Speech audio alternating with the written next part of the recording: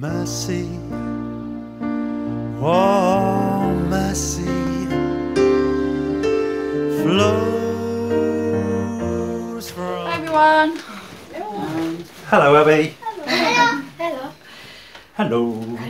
Hello. I've got my Bible with me, but I've already wrote down the bits that I'm using, so that's why I'm not opening it. But I've just brought it with me because it's called She Reads Truth, so it's a woman's Bible. So that's where my scriptures come from, so it might be slightly different. Okay. Right, I'm going to be speaking on Ephesians, putting on the full armour of God. I'm going to read snippets from Ephesians 6:10 to 19. I'm reading from a version of the Bible, like I said, She Reads Truth. So here is what it says. In every situation, take up the shield of faith. I'll repeat that. In every situation, take up the shield of faith, with which you can extinguish all the flaming arrows of the evil one. Take the helmet of salvation and the sword of the Spirit with every prayer and request, and stay alert with all perseverance. Previously in the same scripture it states, finally, be strengthened by the Lord and by his vast strength. Put on the full armour of God so that you can stand against the schemes of the devil. For our own struggle is not against flesh and blood, but against the rulers, against the authorities, and against the cosmic powers of this darkness, against evil. You notice that it states in every situation, take up the shield of faith. Quite often we forget to do this though, don't we? We allow situations to get on top of us. We believe that we can tackle it on our own. We may do this as we may see the situation we are going through as just circumstance, not a personal attack from evil, it's just one of those things. We may say it will be fine. However, it is vital that we equip ourselves with faith for everything, and here's why.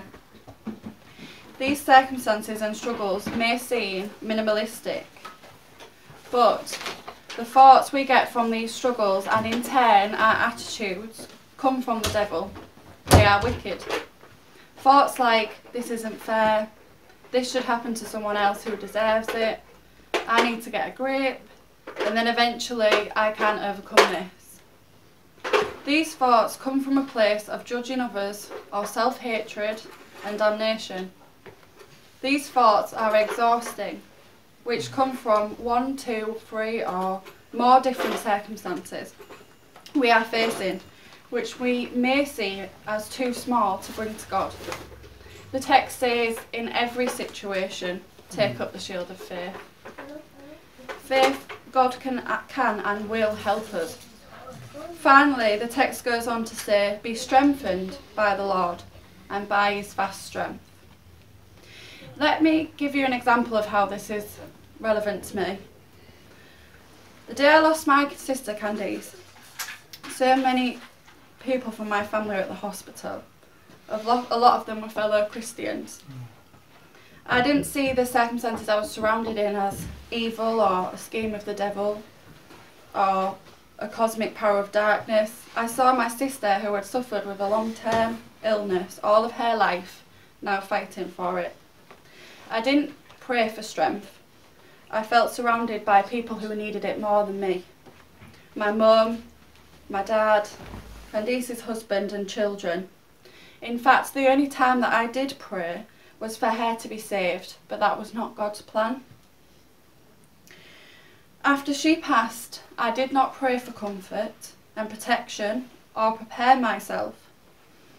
It was the next day that I was attacked by these thoughts.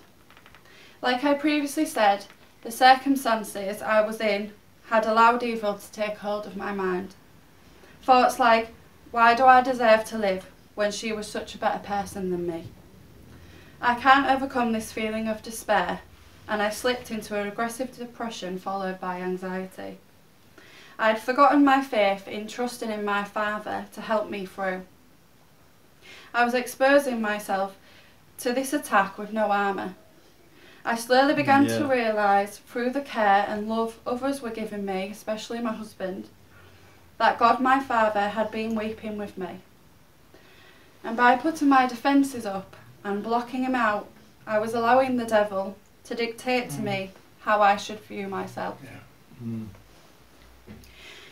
I knew I needed to fight. I picked up my shield of faith with the reassurance that God could and would see me through this. I put on the belt of truth, that I did deserve to live, and I was and am a good person, that my Father had set me free, that I am a child of God and precious to him. I planted my feet in the shoes of the gospel of peace, in other words, the good news, that Jesus died for me so I can be saved, so I can feel peace. And how beautiful that peace was to me at such a time of turmoil, and that confirmed for me also that God felt my pain of loss after sending his own son to die. He could and would see me through this. With the newfound peace I was beginning to let wash over me, I could then pick up the sword of the Spirit. Yeah. You know, you cannot fight your circumstances without first acquiring God's peace. The devil feeds on our emotions. If we try to fight our situations in anger or by our own admission, we will fail. We need our armour, but our fighting must come from a place of peace and reassurance in who we are in God. Lastly, the helmet of salvation.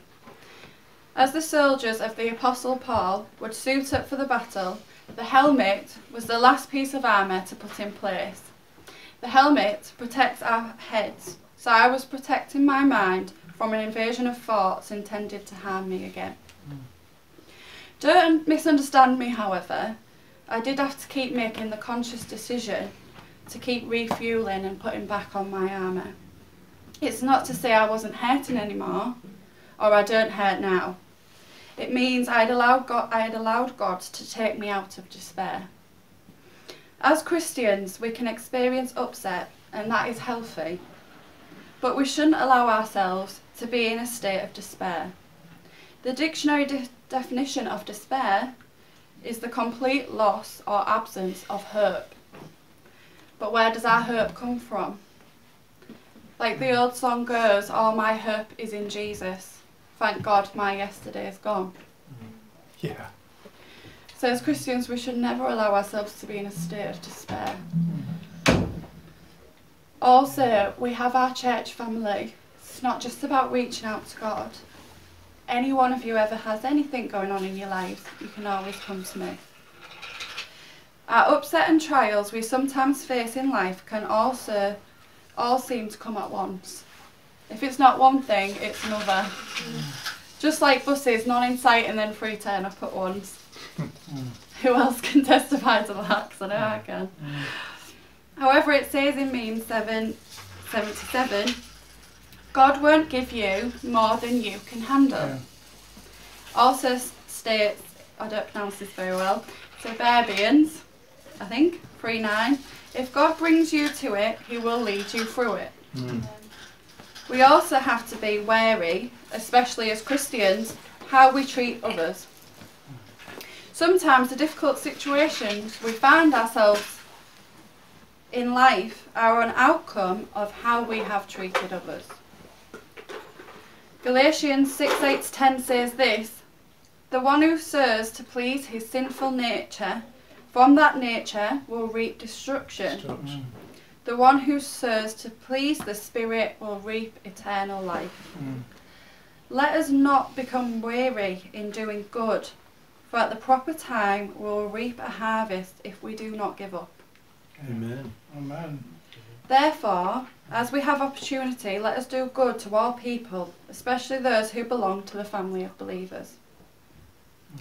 I am not saying that all our hurt in life is because we have not acted kindly to others, or because we have sinned. That's far too extreme.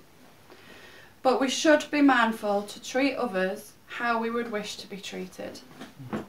And most importantly, to love how God loves us. This ties in with putting on the armour of God. By helping others and building strong faith-led relationships, we are also equipping ourselves for warfare. Because these people who have cared who have cared for us, these people who have cared for us who we have cared for, we can in return care for them when we need them the most. They are part of our army. They stand up with us like our church, unified in one spirit. Our families and our friends that we make for ourselves. I know my strength comes from God, but I also know He sent people to help me along the way when I am weary. My stepmom always says to people, that's Net, God sent me Abi to teach me the art of cuddling and appreciate letting someone hold me. For those of you who know me, I am a hugger. Hiya. Which came a shock to Matt and his family when they first met me. I think my husband is still learning to put up with this now. But as a family of God, we need to build each other up and be prepared to fight for ourselves and each other when needed.